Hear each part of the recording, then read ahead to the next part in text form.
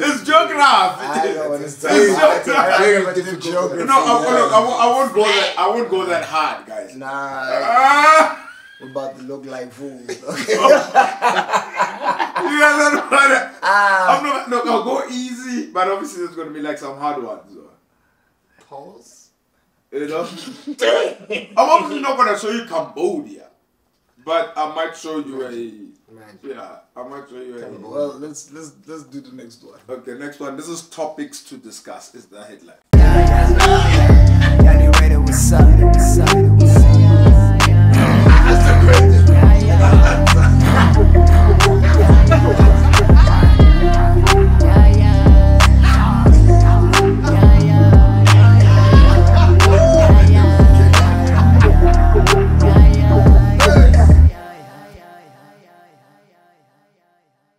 What's poppin', family? It's your boy Shabzy Medallion, and this is my brother Big Time CY. Another brother on set. B&Hf. And we are blessed. And Harley Fred.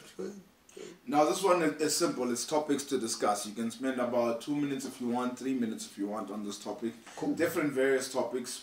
And yeah. The first one being, it's been a huge debate. It's a very fun one. Light one to start with. The best fries at a fast food joint. Some have argued McDonald's have the best fries. Some have argued Steers have the best fries. Steers. Some have argued. So that's your answer? Steers. Some have argued Burger King. Rocco Mamas. The best fries. Is it better than Muchachos? Boy. That's a good shot. But still Rocco Mamas. Rocco Mamas. If they add they extra chip spice, boy. I'm still staying with Steers, man. Wow, sis. Steers, they got good chip seasoning, good sauces. True.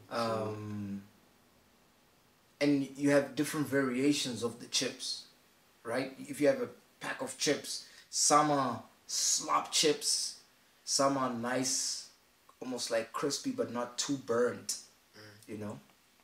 Yeah. Out of curiosity, who's got the worst chips before I jump into the next one? Nando's. Nando's. Nando's has the worst. The worst. Chicken licking. Worse than Wimpy? But Chicken Nando's is licking. worse than chicken licking. Yeah, I'm naming the bottom. Oh, okay, yeah. Chicken licking, Nando's. He mentioned Wimpy, worst chips. Yeah. But Wimpy's not bad. Wimpy's not bad If you because have they the have pot. the chip seasoning. Yes, now. yes. They But do have chip seasoning. Yeah. I'm naming the bottom. I'm not saying it's all the way down. But yeah. Wow, sis. If you guys had children, how would you advise that they chase their dreams in today's time?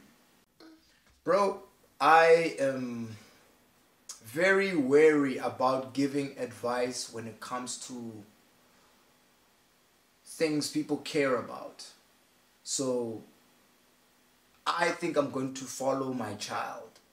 Like, if it looks like they're interested in this and I have the capacity to facilitate them exploring that habit or that talent or that curiosity, then I'll facilitate. Maybe a few years down the line, their thing changes and they want to do something else, and I'll facilitate that. But while I'm facilitating, I'll try my best to teach. You know, there's a business side to this thing. At the end of the day, at a certain age, you're going to have to make money. We're living in a capitalistic world, and you have to think about surviving and living your dream. You know, how do you balance both? You know? Some would argue that send the child to school first before they go try to change their dream, so that they could have something to fall back on. What would you say? True, but taking my child to school, a teacher is there to teach you the subject that you're attending class for.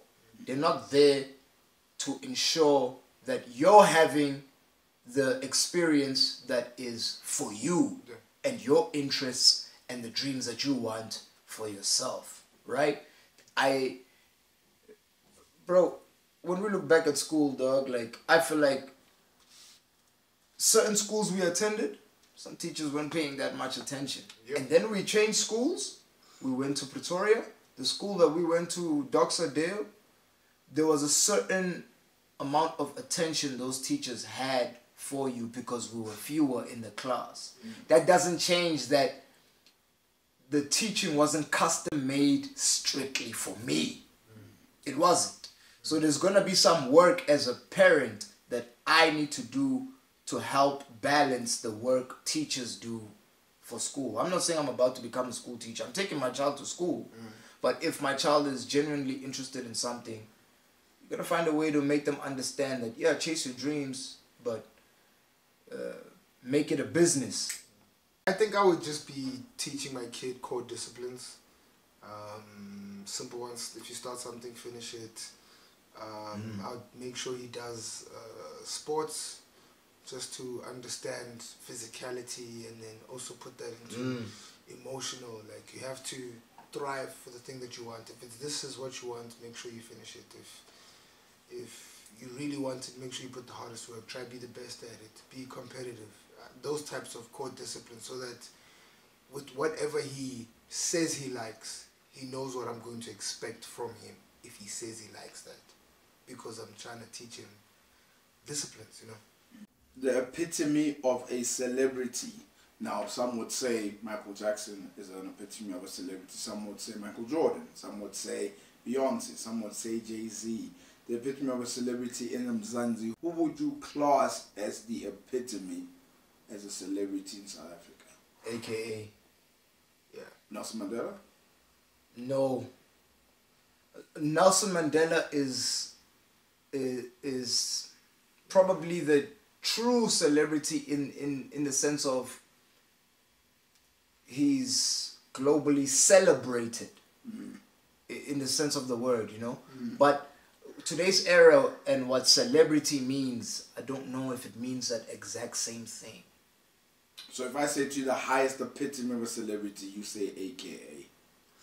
For our In generation, Mzansi. Yeah, generation, I guess. Mandela is no longer ours. He's ours, he's from us. But if you're saying just in South Africa, Madiba's a global figure, bro. Yeah, he's quite global. Yeah, he's a global figure. In South Africa, like, who's the celeb in SA? It's the AKAs, Bonang. Is Trevor one? You see, Trevor's another one where it's like, Yeah, I think we'd he's have to gone. define what celebrity is. But he's gone though. Like, if we're saying South Africa, Yeah, he's not. Trevor's known. He's global. You know? It's global. Okay. If your partner was to cheat on you once, is that it? Is that a deal breaker? Yeah. Partner as a Once. girlfriend. Yes, as in So this is- girlfriend, this is- spouse, This is wife. Wife. You know? Now, those are two different things. Yeah, but wait, I mean, okay, I'm saying basically Those your are partner. two different things. I'm basically Your partner. telling you those are two different answers I'm So taking. the statement reads, if your partner cheats on you once, Partner that could be girlfriend, might not be wife. so if I say your partner cheats on you once, what does time to do? Or what does big time do? For me, it's a wrap. It's a wrap. Really? Once? Yeah, it's a wrap. It's different from my wife, bro. Out of curiosity, if I was to flip the switch and say if you were to cheat on your partner once, would you expect her to leave? Or would you think she I don't would have leave? any expectations. Would you think she would leave? I don't have don't any know. expectations. That is interesting, eh? I don't have any I expectations. don't know. If she, If she does, I understand. she doesn't. I understand. You know what I'm saying? But I just but know both, me. but both times I will want to understand. Yes. If she bounces and she says why, I understand. Yeah. If she stays, I want to understand Yeah, what that is why? about. Why? You know, Yeah. so that I am able to figure out, If it's hey, worth can it. I tap into that as well? You know, that level of, I don't know, bro. I don't want it to sound like someone we can't forgive people. I think you can forgive and move on without somebody. True. I don't want it to sound like we're saying, or I'm saying, oh, if she cheats, it's a wrap. I'm not forgiving her. I could forgive, but I'm out. It's the end of the relationship. Yeah, I'm out, man. Yeah. I'm out, bro. Wow. The best alcoholic beverage in the country or for you? Yo. Oh, but we have to say mojito. Mojito. Yeah. Hey, what did I think about You want it all the time, man. Yeah. Because I'm just like Mojito, yeah. Mojito. Yeah. The best. Over Southern Comfort? Yeah. Oh wow, interesting. No longer Soko boy, guys. I mean, types of you brutal fruit over brutal fruit?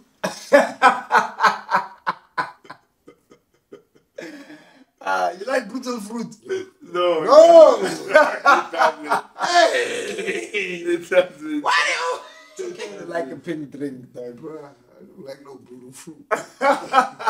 So mojito is the top tier, guys. Top tier. Yes. Right now? Especially if it's made. Nah. Yes, obviously, It yes. can be a vibe. You can have. Obviously, yes. Something that is becoming a phenomenon in South Africa, content creation in South Africa. What do you make of content creation in South Africa? I mean, it depends. That's very broad. What's Is the it standard? something you want What's us- the standard at? Do you rate the standard of South Africa creating content where it's at? Do you think it could be better? I think You we're coming up, man. I think a lot of content creators are coming up. Yeah. I mean, in the previous episode, we spoke about the difference between going on Podcast and Chill and Breakfast Club, you know, and we chose Podcast and Chill. I don't know how people watch Podcast and Chill. We all watch it for different reasons, but I genuinely think those guys are on the pulse as far as balancing the content and freestyling what's happening in the moment. You know, they know how to really tap in with what's happening whilst making it their own. It doesn't feel like they are reporting the news. You know, it doesn't feel serious. It doesn't feel too ignorant, though they might have started that way. But I think they found a nice place, you know. I can't speak for all other content creators, but I think it's coming up in South Africa. And that's why we're also here, you know. We have a perspective to share about the same subjects we're all talking about, you know, and we're giving each other different options to like, oh, I like how those guys talk about this. And cloud chasing, you feel that that's at least dying out if we are getting better, or are people still vigorously chasing cloud? Vigorously chasing clout. I have a different opinion, but go. Nah, bro. Why would you say that? Bro, my youth, bro, do anything for clout, bro. I've seen a lot of people do crazy stuff for clout, and I'm just like, it only got 300 views. That's crazy that you would do that for. But that's 300 more than zero. Nah, bro, there's some things I wouldn't do for no amount of views. I'm not doing it. But why are you not doing it? Because I'm not willing to stoop that low. But some people might not be stooping low. They might be trying to get their name out there. Nah. There's always a level that you need to know not to push. I understand there are points where you need to stretch yourself, but you gotta have a limit, bro. For instance, again, we're saying the podcast and chill. There was an episode where they trended years back for speaking on the LGBTQI community. Right? It was really ignorant the way they spoke about it, right? The next episode, they had someone from the community to help them understand the nuances, that parts of it that was offensive. You know what I'm saying? Like, so they needed to make the mistake in order to learn how to do it better. But you wouldn't But regard, that's not cloud chasing. yeah, but you wouldn't regard podcast and chill as cloud chasing. That's not cloud chasing. But that episode, They were cloud chasing in that episode. at that episode, when they have moments like that, some people could say it's cloud chasing. But that's out. You could argue that. Like, it's easier to say this about the community in a funny, laughing way. We're laughing, ha ha ha. Even though I wouldn't define that as vigorous cloud chasing. I'm talking about like if somebody, you at a store, you trying to buy something and somebody throws powder on your face. That's just... Yeah, that's crazy. You don't gotta do that, bro. I mean, there are consequences for that. That's what I'm saying. Yeah. For me, that's too vigorous. If you're gonna go out like ruining people's day, this is a very interesting way of clout chasing. But now we're going in the realm of respect and some kind of morality. But I think vigorous clout chasing is a form of disrespect. Okay. Even self-disrespect, I guess. Yes. Okay. The next one, I'm going to read out a statement. You guys tell me if you think it's true or false. The next generation of women coming are not chasing careers. The next generation of women are not chasing careers. Facts. I think I believe that. Facts. I believe that. Yeah. I know. If they're not chasing careers, what are they chasing? Household. Yeah. Housewife. Family. It's coming back. Yeah, it's coming back around. Full circle. Is that good or bad? I think it's good. That they're chasing family now. I think we all need to be chasing family. Absolutely. Because we innately want to chase family. Innately. Because think about it, right? We all have been taught that life is, you get to this part of life, you study, when you're done studying, you job, career, get married, have kids, da-da-da. And a lot of us judged the norms of success because certain things we didn't feel aligned with us, our personality or whatever. Now I think what's happening is we're actually seeing the value of certain traditional norms and why it needs to be part of our life's journey. Now other people can choose to do life on their own, but to the question of are the next generation of women not chasing their careers, I believe that because you can see how many women are being outspoken about the values that were misinterpreted that we should be appreciating as the new generation of adults. That's interesting because you bring me on to the next statement, which is men don't provide as much anymore. Is that true or false? Don't provide for what? The family? That's tricky, man. Men who are in families, I think they are providing. I don't know what the stats. Much. Yeah. I think it's a little harsh to say as much because like things have become more expensive. If you're looking at South Africa, the economy has become extremely harder. So if a large population of women are also going to be going to work, it's going to indefinitely become harder for you as a guy because the market is growing. So now it's going to become more difficult for you to find a job. So can't say, I think that's tough, man. We can't just blame them for it. But it's like if we're going to look at in terms of minimum level. So if we look at minimum wage, average minimum wage, that's where I think we'd have to calculate it from, because just because a lot more of the population has higher standards does not mean that the people are producing less. It's just the standard is increasing. You get what I'm saying? So it may be granted that yes, there are some men who are doing less, but it's part and parcel with the standard rising.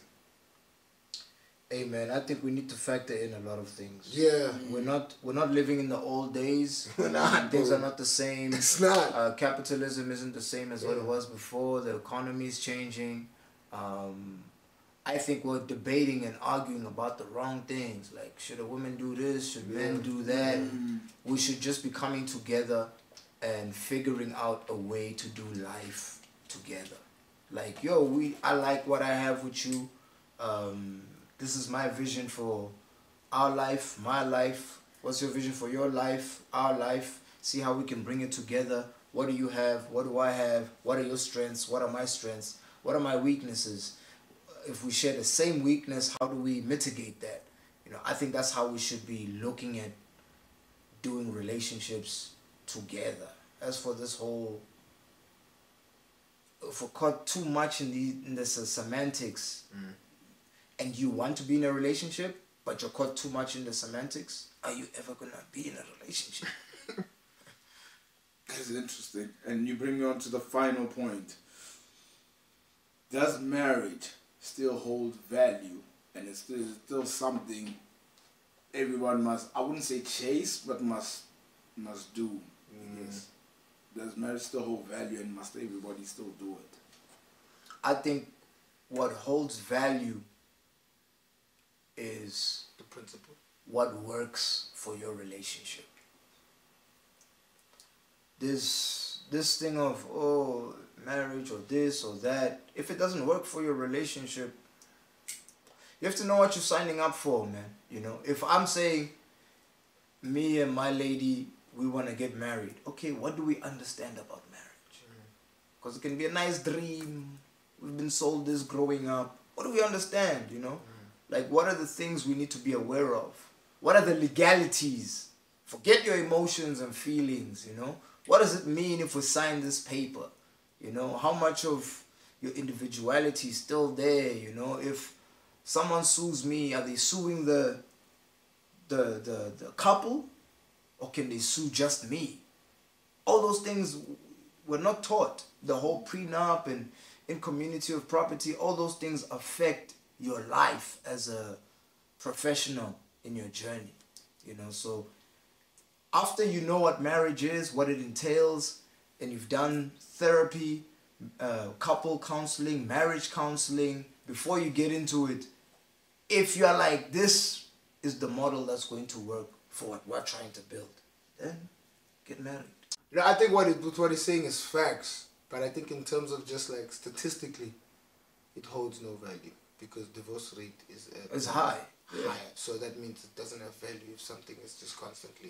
But I think the divorce rate is high because people are walking into long-term agreements without understanding what being in a long-term, you know, conglomerate means, you know? Are two people capable of being in long-lasting relationships without getting married? Yes. Yeah, people are capable of being in long-lasting relationships without being married. Again, you and what you're building needs to be content with that. Because I think people think that whether you get married or not get married, if I go this way, I'm dodging the cons of this journey. You're not. There's pros and cons every path you walk. And you're bound to find out when you walk that path what the cons of doing life this way is. You have to figure out, am I good with this con? Is it too many cons that I don't appreciate? Then you can make switches, you know? But certain agreements, hey man. Also, I'm also of the belief that making covenants is not a spiritual joke. Yeah. Some people make covenants in the name of God without understanding the divine contract they are signing. It's like a thank you. Got cut off. I don't know where my last train of thought was, but I think I remember saying we need to take the idea of making long-term commitments more seriously, I believe, especially when we involve spirituality. Because sometimes we understand what we are signing and what we are getting into in the physical realm, but we don't understand what we are signing and getting into in the spiritual realm. People enter a marriage making so much effort and make the least effort when they're exiting it. So I don't know what the ramifications of exiting it without the same rituals that one did coming in, that they should do going out. And the last point that I want to find out is two people get an apartment, moving together, and live happily ever after. Are you okay with that? Okay, I'll start. I'm okay with it if they're okay with it.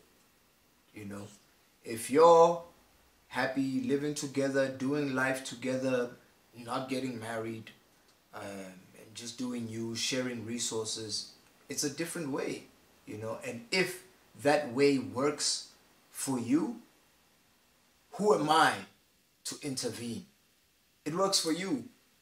All I'm saying is if I choose to move this way, which might be the opposite of what you're doing, don't judge me for living my life the way I need to live my life. Either way, whichever path we all choose, entering it with the mindset of there are no cons, there are no negatives in this part of my journey, now you are lying to yourself.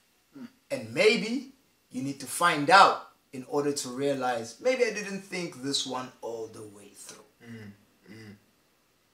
Yeah, I think like I think we're gonna see a lot more of that in our generation because of just how everything is set up, the way like male and female is chasing their bag, or they both wanting a relationship, and I think it's gonna have a lot of couples just being at a place where I work, she works, we vibe, we wanna continue to grow. We've been dating for 2-3 years, and it's like it's easy if she stays with me. So are you okay with that, you? Yeah, I mean, people staying together. Yeah, I think if it works, if y'all both can come to a level of agreement, because that type of a decision is still a big decision, and it's still gonna have a lot of diverse expectations from each other, because now can I throw a grenade into this? Okay, throw a grenade. Throw a slight grenade is the last one. What if some people may see it as, but that's a way of avoiding lobola. That's a way of avoiding that. Yeah, that's true, you know. But is lobola for all cultures, does it mean the same thing? Is it losing its meaning? Do we remember the inception of lobola? Is it still carrying out the same message behind it? You know, I don't know. I don't have all the answers. But all I know is some people are misusing traditional norms to make money out of people. Yeah. Some people. Yeah. Now, I wanted to insert my opinion, because I was watching this spiritual conversation that I enjoyed. They said anybody can be a baby daddy, but not everybody can be a father. You. Right? Everybody can build a nation, create a nation, right? Give birth to kids, children. But only families create dynasties. Yeah. Families. Only families create dynasties. So, my opinion to the whole marriage or you not married thing, it depends what you want to build. If you want to build a system that you can leave behind that continues and is a loop, then there's a lot to think about in terms of how to build that. If you just want to do life with somebody and you guys want to die, whatever, and things, whatever you leave behind goes back to the government, then that's you. But if you want to build a family, you want to build a legacy, you have this vision of what you want to build and how you want to put it together, I'm not saying it's marriage, but that's more meticulous than just we're flowing, we're living together and just doing it. You know, there's a strategy in that. And you need to ensure that you are working towards this goal that you want to have. You know? If there's no goal and just want to do what you want to do what you want to do. You know? But I just think all these things, bro, are meticulous. They're more meticulous than we think.